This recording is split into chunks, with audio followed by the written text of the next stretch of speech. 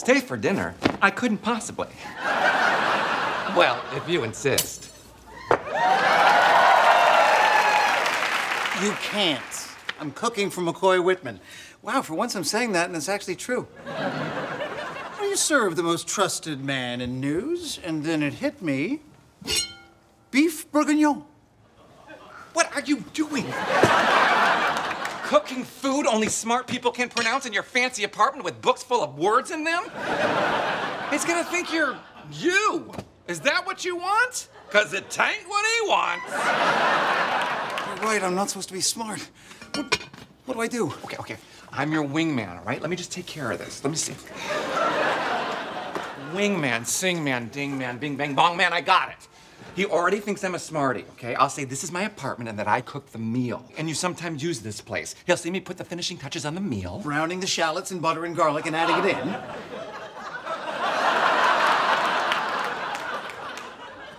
If that's a thing, sure.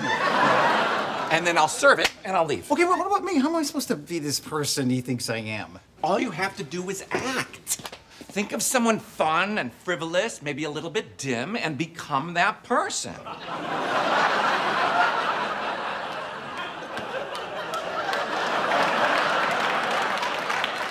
You know anybody like that?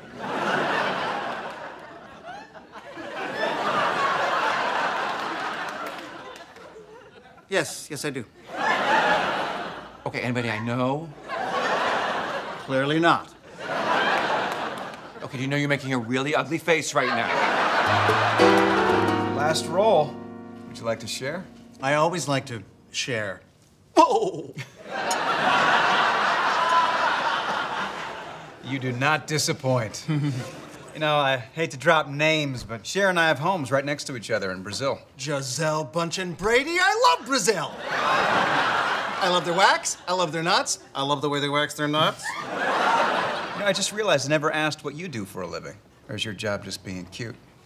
Being cute's my side hustle. But my dream is to bring back my one-man show, Watch Will.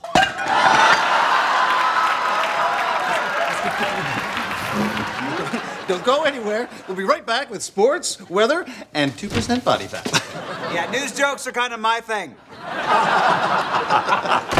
You've been imitating me. Jack, I'm sorry. I told you to think of someone fun, frivolous, and dim, and you picked me. Well, I'm working so hard to land this guy. I didn't No, intend just stop. I have never, in my 34 years, been so deeply flattered. I'm sorry. What did you say?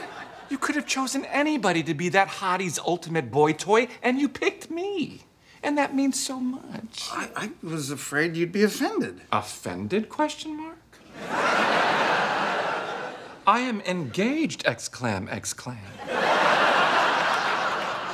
Estefan and I are completely monogamish. I don't get to have these kind of fun flings anymore. I desperately need you to go bag and tag that buck while being me. Oh, so that way you can have sex with him vicariously. I don't know that word. Vicarious. And neither do you. Right. It's hard to keep track of what I don't know. It's pretty much everything. Yeah.